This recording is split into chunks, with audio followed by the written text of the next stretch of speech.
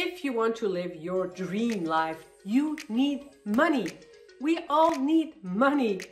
And if there's one thing that wealthy people and rich people and successful people have in common, it is they know money management. They know how to acquire money. They know how to grow money. They know how to maintain money. They know the money rules. And the good news is you can apply these rules as well.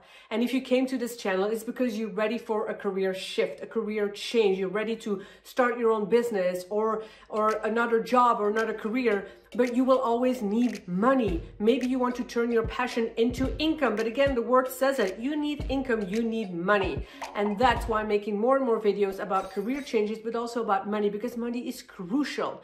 So let's dive right into what are these rules. Rule number 1, money is a game. Have fun playing this game.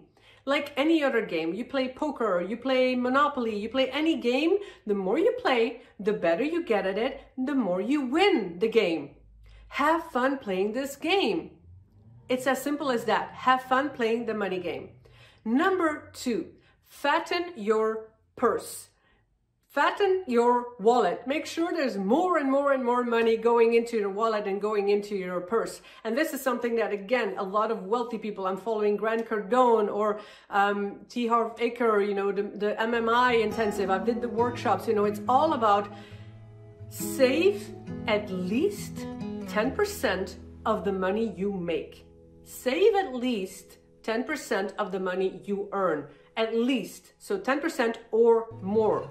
You know, they sometimes talk about jars, like you have all these jars, you know, spending jar and then a saving jar, an education jar, you know, but 10% at least. If you can more, that's better. 10% saving. Now, to do that, it might mean that you have to spend less somewhere else. But really take that rule and make sure you have a separate account, a savings account, where you're like, okay, every time this is my amount that's coming in, first things first, 10% goes into that savings account.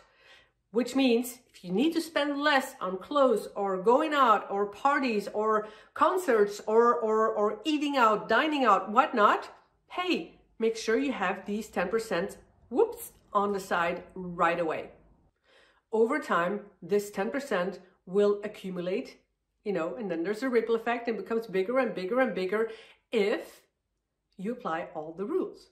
Number 3, do not hate money. Please don't hate money. This is huge. Your money mindset is huge. Maybe you grew up and hearing everything about, ooh, money is evil. Money is the root of all evil. Money is so difficult to get. You have to work so hard to earn money. And that makes you hate money, or it makes you afraid of money.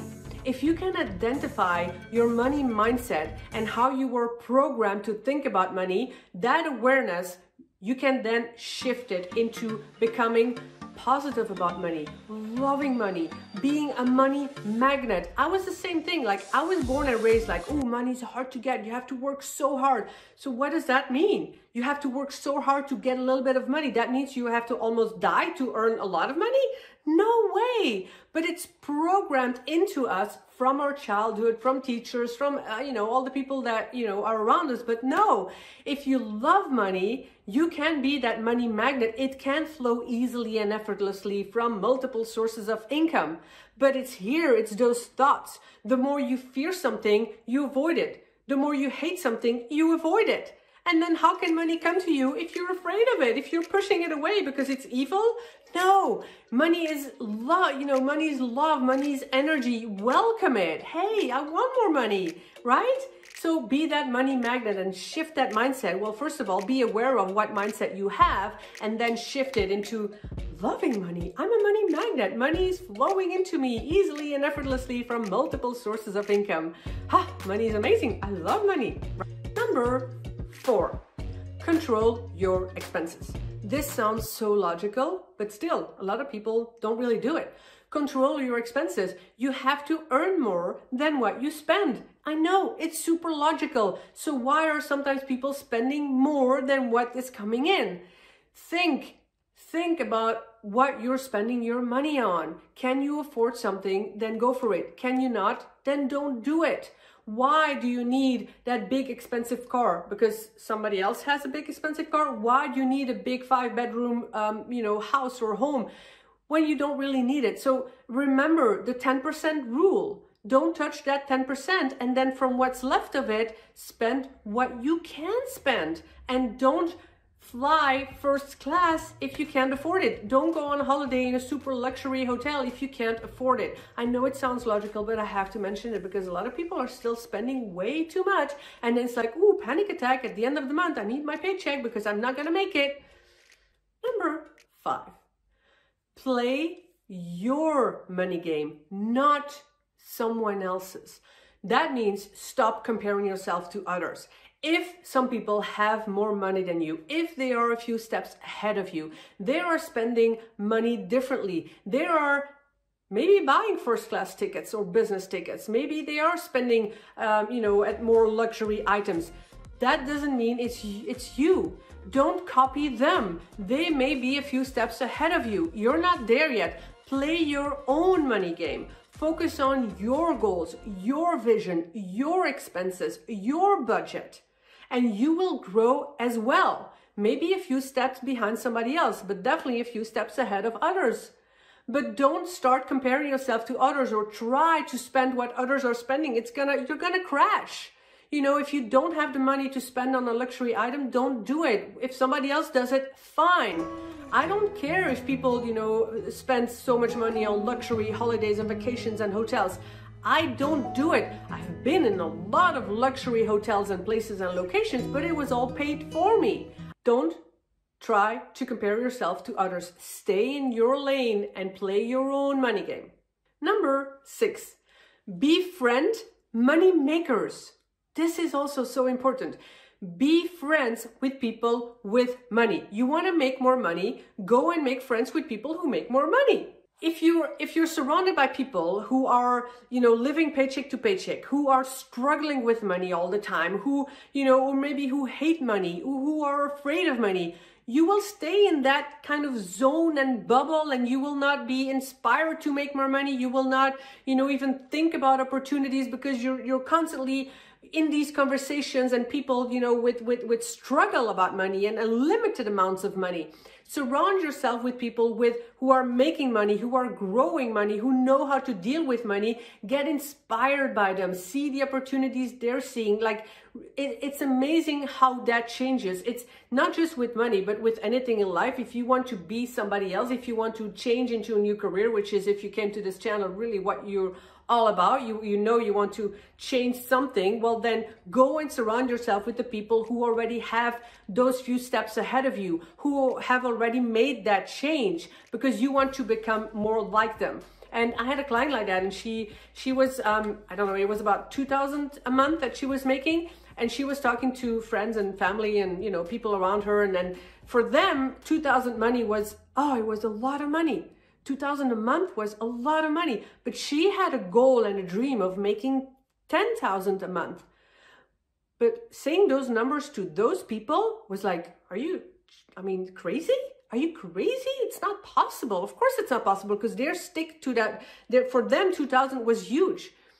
So when I then said, well, you can make 10,000, she was like, but no, I can't, because she's constantly in that mindset of limits, and 2,000 is really the limit. Once she was more surrounded with people who are making even more money, like a few months later, she was making 7,000. Why? Because it's like I pushed her, and other people were like, well, it's possible for you, but you cannot open those eyes if you're always with those same limited people, if I want to put it that way. Number 7, make thy gold multiply. And here's what wealthy people do. It's not just keeping that money in a bank account and in a savings account, but multiplied. See, if you have money in a savings account, it's not growing. It's just laying there in a dark, cold room.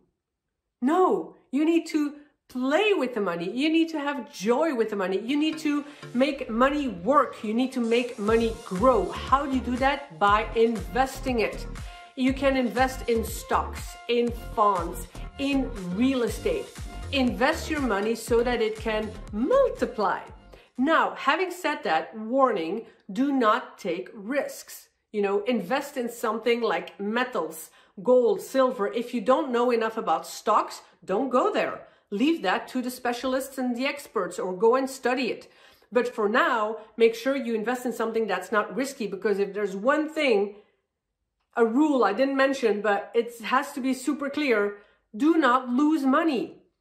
Save money, invest in money, do never lose money. So if you take risks in stocks and investments that are too risky, you're going to lose money, or you risk losing money. You don't want that, because then you're like way further behind. So invest so that money can raise in value, especially in real estate. You buy something now, but in 10 years, it's worth so much more. So yes, it's not a get rich quick thing. It's not like, oh, I'm investing in a house right now or in a piece of land right now, and tomorrow it's going to be more valuable. No, but you invest in it now, and in 10 years or even in 5 years, it's going to increase in value. You sell it and boom. And that's what all these big investors do. That's how they multiply their money and their gold. I want to end with a bonus. And the bonus is that making money is the result of success. And success is in direct proportion of the value you offer to people. The value meaning a service or a product. And this is something that I listen to Earl Nightingale day after day, actually, and he mentions this, and this is such a truth. It's just, you really have to grasp it. Like, the value you give to people, the service that you offer, the product that you offer, that will make you successful, and that will lead to money. And a lot of people have this rule backwards. It's like the man sitting in front of the stove and saying, well, I want heat first and then I'll add the wood. No, you add the fuel and then you get heat. That's how it works. So don't have it backwards. Give value, because that's in direct proportion of success, and that will lead to money. That is it. I hope you apply these rules. Make sure to check my next video, which is about how money can or cannot buy happiness. And make sure you check the description below, you hit the like, you hit the subscribe if you like this video, of course, and comment below, like, what's your takeaway? What's your rule of money? How are you applying these rules into your life? Comment below, please. And I'll see you next week.